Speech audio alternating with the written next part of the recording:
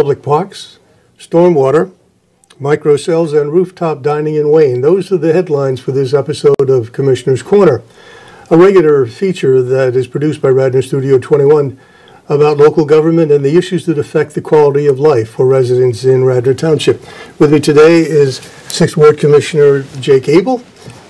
Thank you, Jake, for taking the time. Glad to be back. I know that you, with your newsletter and other public meetings you have, you really extend yourself and try to get information out to the public, particularly those in the 6th Ward, about issues that do affect the quality of life, but also affect our pocketbooks, because all of these initiatives cost money. Sure. And everything is costing more these days. Let's begin with public parks. I know in the 6th Ward particularly, there's been a great deal of activity, all in an effort to upgrade most of the public parks in the area. Right. So the previous board had passed park improvements for two parks in particular in the 6th Ward, Beauconnor and Warren Philippone. Those two parks are under construction right now. You know, I know everybody wants improvement. Yes. But then when it's underway, there's some angst. You know, when are we getting our parks back? I'm happy to announce that Beauconnor Park, you know, weather pending, should be reopened hopefully by the end of next week. And then Warren Philippone will follow, again, weather pending, by the end of October. I've done 2 tours of the parks. They're doing great work. I think the residents are going to be really pleased. You know, they've asked for some things. They've asked for pickleball. That court is being worked on right now, and it'll be done, so we'll have more people enjoying the parks, playing different sports. Basketball courts are being redone, baseball fencing is being redone, tennis courts are being resurfaced. It's going to look really nice. Do those parks have lighting for nighttime activity? They do not. They do not? No. Okay. No. So park hours, yes, dusk to dawn. That's what I thought. We can't talk about parks without my asking about the Willows. Anything new on the Willows Mansion? No. At the last meeting, we passed a resolution. Was there an amendment of some type to the lease again? Well, the amendment to the lease was a couple of meetings back. I was not at that meeting. That was the extension of. But I think that was tabled. So last meeting we proposed we've provided some funding to do some I guess some video cameraing of the infrastructure. I actually, you know, in full, to be candid, I voted against that. Again, I voted against the lease because I didn't think the benchmarks were in place to protect the residents. So I'd like to see the funding, the Willows Park Preserve, be able to raise the money before the township starts spending the $1.7 million. You know my bias. I totally agree with you. However, and I am conflicted. Once again, as I've said before, I have all the respect in the world for the people who are on that board and how hard they've worked, how difficult it is, and how difficult it's going to be to raise money. Right.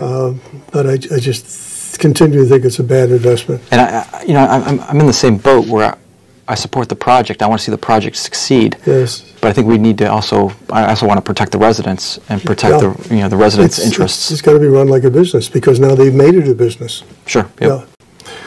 Okay. Stormwater. It's on everybody's mind.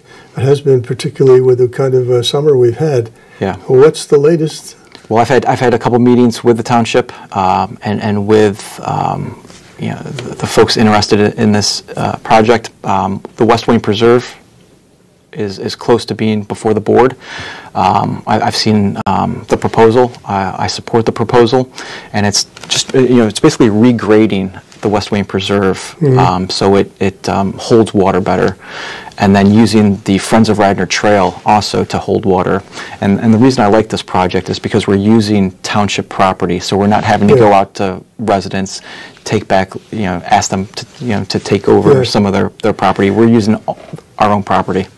Will these projects fix the problem or completely remediate it, or will it simply lessen the severity of the problem? So it's an important point. Yeah. This is stormwater management. It's not, we're not in flood reduction. We're not going to, in a big storm like we had in August of 2018, we're still going to see flooding. But you're not diverting the water. We're holding the water. Yes. And it'll come out at a slower rate, but we're also the project will help it flow better. Yeah. Jake, you always seem to have these really interesting projects in mind, because the next one, microcells. And we've had many conversations, you and I have, in these programs. And I have been paying more attention to those poles and the things hanging on poles. And I know in my community, your plan is to come in, as you have been, and educate the residents about what these microcells really are, right, the advantages, and as you have pointed out, if you don't do something now, if you're having problems with reception with mobile phones and so on, it's going to get worse when we have 5G and so on. right. Nonetheless, what is the vision you have for microcells in the 6th Ward? Well, I think you hit the nail on the head. This is really education. So, neighbors, as we've talked about, neighbors came to me when I was campaigning and identified this issue, poor cell service in the areas around the Willows Park. Right. So, Crown Castle has been before the Board of Commissioners. Mm-hmm. They've recently completed their data testing, and they will hopefully be presenting that before the board within the next couple meetings. Yeah. And before that, I'd also like to get together with the residents and just explain the data to them and help them understand. Because as you point out, if you feel you have poor cell service now, and because you and I, if we're in the same area, we're pulling off of the same network. Right. That's only going to get worse over the next 5 years as more people are reliant on their mobile devices. Yes. 5G comes into play. But there is one of those micro towers near the intersection of Newtown Road and Darby-Paley Road. Right. But big pole, gizmo on the top, sure, big brown box hanging on the pole. Am I not benefiting from that? You're benefiting from it if you are in line of sight within 1,000 feet. Oh, it's more than 1,000 feet. Right. So you will not have benefit. Something's working because my service is better. So maybe Verizon did something. I'm sure you don't have 5 bars, but what you probably are benefiting from is as microcells go up, then sure, I'm pulling off of a microcell if I'm on that carrier, and that helps other folks who mm-hmm. are then pulling off of a different mm-hmm. network. So there's some residual benefit. Right. Okay. Yeah. All right. Well, I guess we're going to have to see them because, as I told you, and I will say now, the prospect of having this big pole with a big brown box hanging off it and going up into the sky is not a happy prospect for replacing these the street lights we have now. So there's got to be a better. And that's the other thing that I've reiterated to neighbors is during this education process. I'm looking for feedback mm-hmm. and buy-in, but if neighborhoods don't want this in their mm-hmm. neighborhood, it doesn't impact me. I promised that yes. I would bring options to them. Yes.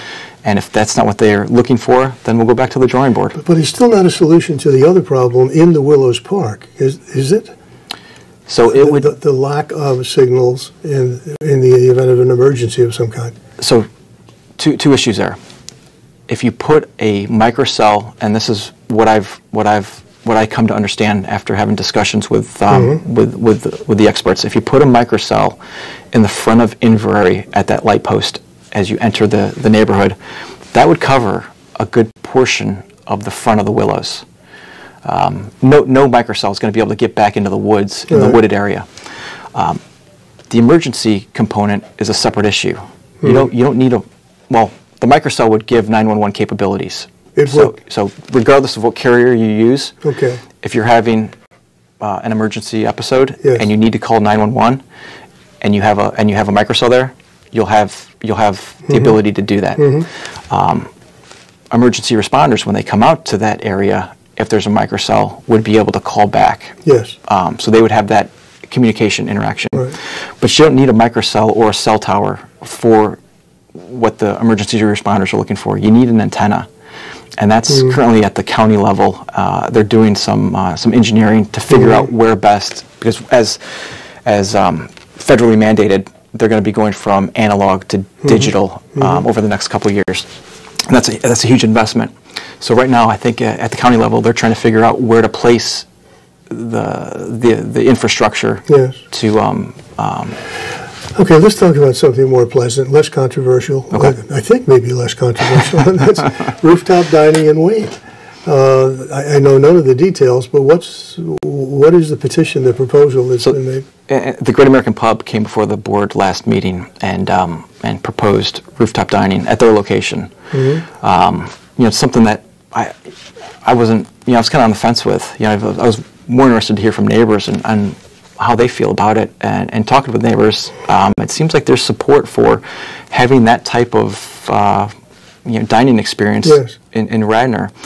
From the business side, it helps the businesses sure. Compete with King of Prussia yeah. and other locations, and it offers more spaces. You'll get more people in, hopefully more revenue. Yes, however, it will exacerbate an already bad parking problem. Parking will be an issue. Yes. Right, and that's something that we will look to have to address. I know. What's the latest on alleviating the parking? Somebody during this week, I was in Wayne, and somebody made a comment. It's just horrible trying to park in Wayne. Well, is there some plan? It's difficult now to park in Wayne because they're resurfacing the parking areas.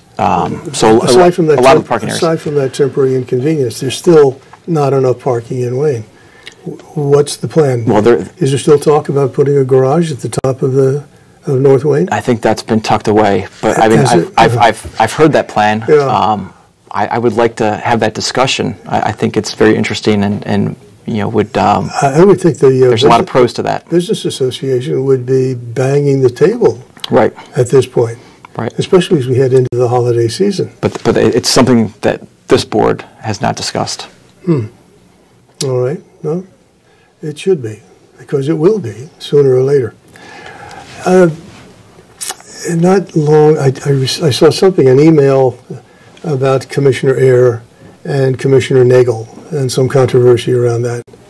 What is that all about? I did read the article in the Philadelphia Inquirer at the sentencing hearing for Eyre, the former Commissioner Eyre, right. And that John Nagel, Commissioner Nagel, was there. And at the time when I read the article, I frankly thought to myself, well, it was very nice of Nagel. Well, I don't know John that well, but it was very nice of Nagel, I thought, to be there, I assume, to support the family. Because these are awful, awful times for them, and will continue to be for a very long time to come. Former Commissioner Eyre is almost lucky that he's going to be out of the public eye. But his family will continue to be for some time. Anyway, what's that issue all about? Well, at the last meeting, a colleague had brought up the Philadelphia Inquirer article and asked Commissioner Nagel to explain his comments. Commissioner Nagel decided not to comment. A comment? There was no comment in the Inquirer article that I read that I can remember that was attributed to him. Well, there's a statement from Commissioner Nagel that said Commissioner Eyre had been treated unfairly. That Eyre was treated unfairly? Correct. So, I thought it was appropriate for Commissioner Nagel to explain his comments. He chose not to. As a father of 4 young boys, the crimes that were committed and that were admitted to and subsequently received a sentence for are just unthinkable. Yes. And in my mind, indefensible. Yes. So I was hoping to hear a comment from Commissioner Nagel when he chose not to. I felt it was necessary to propose a motion to censure Commissioner Nagel for his comments. He refused to explain his comments, or he simply remained silent? Well, he chose not to. He was silent. Yeah. So I offered a motion to censure, which was defeated on a 3-3 vote. But I still think it was an important thing to do. Look, as commissioners, we're voted and elected, and I think our number one priority is to protect the public.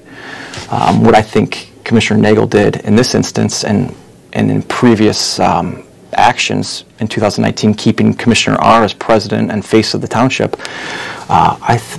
in my mind, they chose to protect the person who preyed on our children. Which is on the other hand, contradictory to what we're supposed to be doing. I certainly don't want to interject myself into this. On the other hand, Nagel, as a private citizen, has the right to have a personal opinion that Eyre was treated unfairly. I don't know that he was. I have no reason to believe he was. Isn't that his right, even to express that opinion? Not as a commissioner, but as a private citizen. Yeah, I don't know that when we walk out and we're in a public setting, I don't know that when we speak as private citizens. Our words hold weight. Our words matter. Yes. And when elected officials are captured making those comments, we're accountable to those words. Mm-hmm. Well, it certainly is arguable. What's the status then of the motion to censure? It was voted down 3-3. So it's over. So in my mind, it's over. Yeah. I hope, and I like Commissioner Nagel. We have very candid conversations and open conversations, and we spoke after that. So I hope that we'll still be able to communicate, and I hope he understands where I was coming from as an elected official, as a father, and sure. as a concerned citizen. Yeah, it's just a horrible mess. Anything else you'd like to cover in the time remaining? Nope, I think... you had a busy agenda. Yeah, well, I just want residents to know that, construction's ongoing in Ward 6. Yes. The parks will be reopened soon, but, we've got a lot of changes coming in the near future. It's certainly not too early to start to remind people that we have an election coming up and the importance of voting. It's a local election, but they're all important. Right, the last day to register to vote is Monday. October the 7th. October 7th. Yeah, okay. Very good. Thank you very much. Thanks for having me. As always, Jake. This has been another in the series of Commissioner's Corner, a series of programs produced by Radnor Studio 21. Until next time, take very good care of yourselves